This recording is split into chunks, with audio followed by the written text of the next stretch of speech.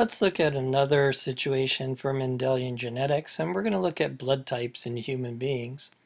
And this is, again, a multiple allele situation, and we're going to look at how to use some Punnett squares to check for which blood type is possible based on the parents.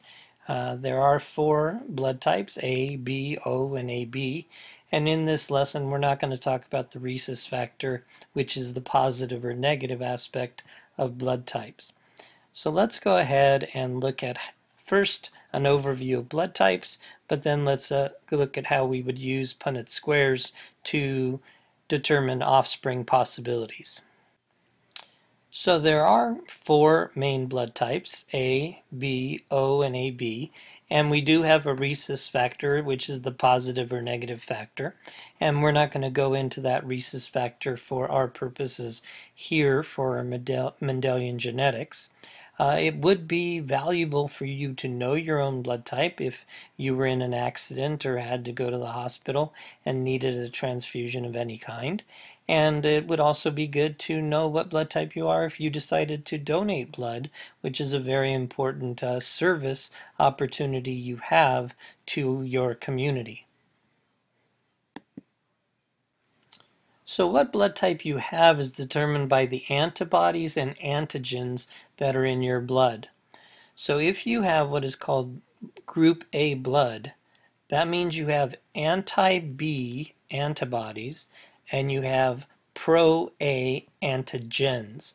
So the antigens are recognizable here in the diagram of the red blood cell with the little purple circles around the cell itself.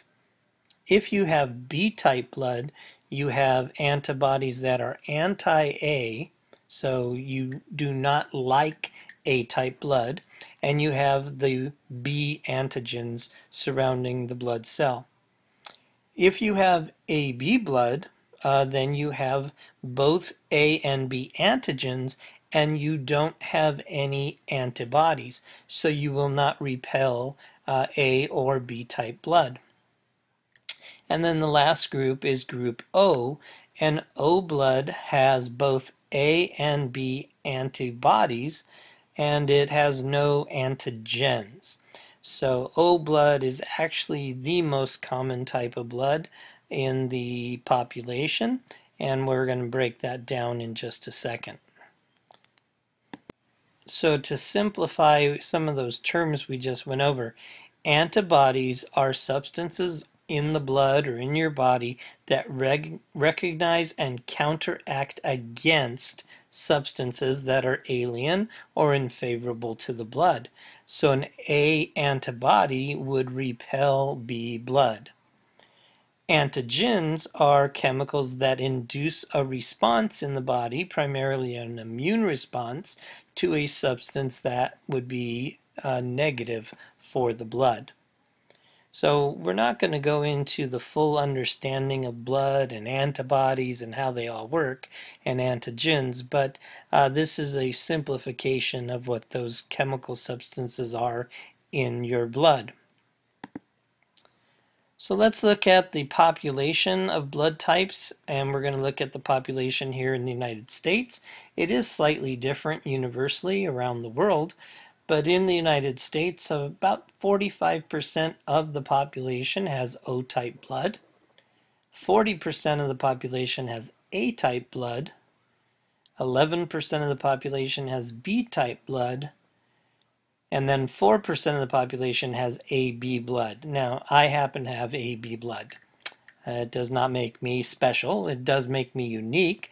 And it would be valuable because you need to know what blood type you have so you know how much blood is available in the population if you were to have a transfusion, if you were, say, in an auto accident and had to have a major surgery. So let's talk about how that breaks down. So if we look at this situation, O-type blood can be given to an O person. A-type blood can receive from an O and can also receive from another A. B-type blood can receive from an O-type person and also a B-type person. A B-type person would not want to receive blood from an A donor. An A-type blood person would not receive from a B donor. And then if you're fortunate like Mr. Miller here, I'm an AB person, so I can actually receive from all of the blood types, O, A, B, or AB, and I can only be given to another AB person. So in this case, O-type blood is called the universal donor because O-type blood can be given to everyone. AB is the universal receiver because AB blood can receive blood from everyone. So now let's get into the genetics of blood typing, and we're going to use alleles as we have in the past. And in this situation, it is a multiple allele situation, so we're going to use subscripts. And in this case, we have dominant A and dominant B. So we use the letter I. That's just a universal used for blood typing. It always uses the letter I. And I with a superscript A is the allele for A-type blood. A capital letter I with a superscript B is the allele for B-type blood. But in this case, which we didn't see in the codominant or incomplete dominance videos earlier, we also have a recessive. And in this case, O-type blood is a recessive allele, and we use the lowercase I telling you it is recessive.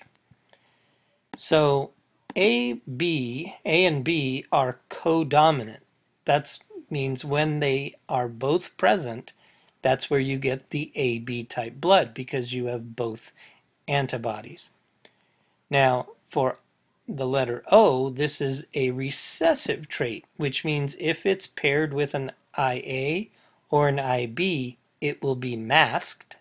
And the only way you can get O-type blood is if you have both recessive alleles in your genotype. So let's take a look at those genotypes now. So for the 4 blood types, we do have the various genotypes. Remembering that genotypes are the genetic combination of alleles that give you the outcome, which is called the phenotype. So for the phenotype A-type blood, you have the genotypes capital IA, that's homozygous, or heterozygous, capital IA, little I. For B-type blood, you have capital IB, or the heterozygous IB, little I. The recessive is little I, which will give you the phenotype O-type blood. And then you have IAIB, which gives you the unique AB blood. So now let's look at how we can take a Punnett square and determine the possible outcomes for the offspring of 2 parents. So we have a husband who is homozygous for A-type blood. His wife is heterozygous for B-type blood. They're expecting their first child. And what are the probabilities of the child's blood type? So we begin by identifying the genotypes of both parents. So the homozygous A-type blood husband is IAIA, and the heterozygous B-type blood for the mother is IB, little I. As we have before, we're going to segregate the alleles of the 2 parents. So the father goes on the top, IAIA, above each column. The mother goes on the left, IB, little I, on each row. And now we're ready to begin crossing the Punnett Square. So let's take the father's allele and bring it down into the Punnett Square with the mother's allele, and we get an offspring that's AB. The father's allele and the mother's allele, and we get another possibility of an offspring of IB. The father's allele and the mother's allele, and we now have a heterozygous A offspring, and the father's allele and the mother's allele, we now have another heterozygous offspring. So this gives us 50% of the offspring have a possibility of being A-type blood. We have a 0% chance of getting B-type blood. We have a 50% chance of getting AB blood and 0 chance of getting O blood. So what if we had two parents who were heterozygous for A-type blood and they're having a child? Could they have a child with O-type blood? So let's use a Punnett square to figure this out. So the first parent is going to be IA little I. The second parent is also IA little I, as both of them are heterozygous for their blood type. So we segregate the alleles and we get IA on the first column, little I on the second column, IA on the first row, and little I on the second row. And now we complete the cross, and what we end up with is a IA, so that's a homozygous A child, IA little I, a heterozygous A child. We go IA little I, another heterozygous A child, and we have little I, little I. We have an O child. So in this case, we have a 75% chance of having an A child, a 0 chance of having a B child, 0 chance of having an AB child, and a 25% chance of having an O child. So let's do one more example, and in this case I'll use my own family. So Mr. Miller has an AB blood type, Mrs. Miller has O-type blood, and their daughter Christina has B-type blood. So we're going to try to figure out her genotype, and we're going to complete the Punnett square to do this. So Mr. Miller's genotype is IAIB. Mrs. Miller's genotype is little I, little I. So when we segregate the alleles, Mr. Miller's allele goes on the top, IA on the first column, IB on the second column. Mrs. Miller's genotypes goes on the side, little I for the top row, and little I for the bottom row. And now we're ready to complete the cross. So the IA comes down into the first box with the little I. So that's a heterozygous A child. The IB goes with the little I, and that would also be a heterozygous but a B child. And IA little I would give us a heterozygous A child, and IB little I gives us a heterozygous B child. So based on this Punnett square crossing AB Mr. Miller with O Mrs. Miller, the only possibility for Christina having B-type blood, Christina's genotype is IB little I. And just to look at this, would it be possible for Mr. and Mrs. Miller to have an O-type child? Since none of the offspring possibilities from this Punnett square are little I, even though Mrs. Miller has O-type blood, because Mr. Miller cannot give away a little I, there is no possibility of an O-type child from our marriage.